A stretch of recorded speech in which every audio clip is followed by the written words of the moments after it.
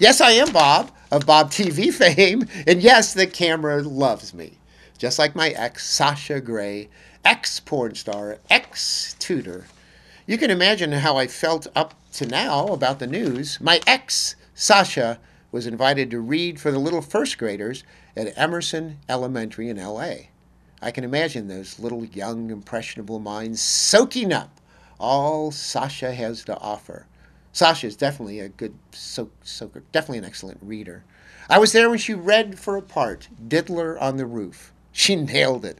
Definitely an excellent reader. Only thing some parents found out and they weren't too excited, unlike most of Sasha's fans. But my ex, Sasha, refuses to back out.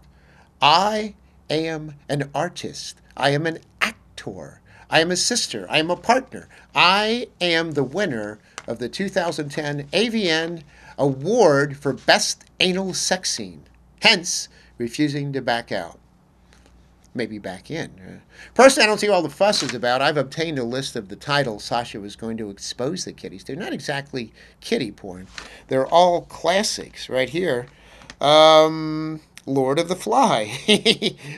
As You Like It. Crime and Punishment. I think some of the spanking scenes were a little intense. Of Human Bondage. The Call of the Girls Gone Wild. Snatch 22. The Rapes of Wrath. The Princess Goblin. This is kinky. Hop on Pop. Where's Spot? Specifically, where's G Spot? Go, dog, go. You go, bitch, you go. And the self help classic, How to Undress for Success. So, Sasha, good luck to you, baby. Keep in touch. Don't be a stranger.